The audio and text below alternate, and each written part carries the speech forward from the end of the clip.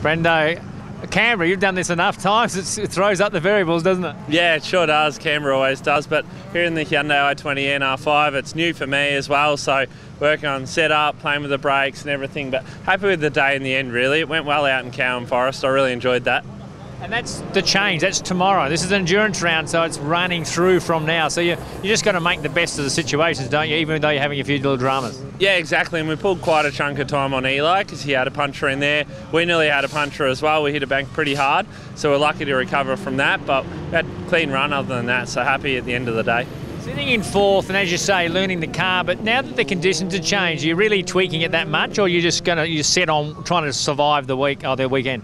I went a little bit softer in the rebound at service before the Cowan stages, and the car liked it well. I was a bit concerned going to the stage.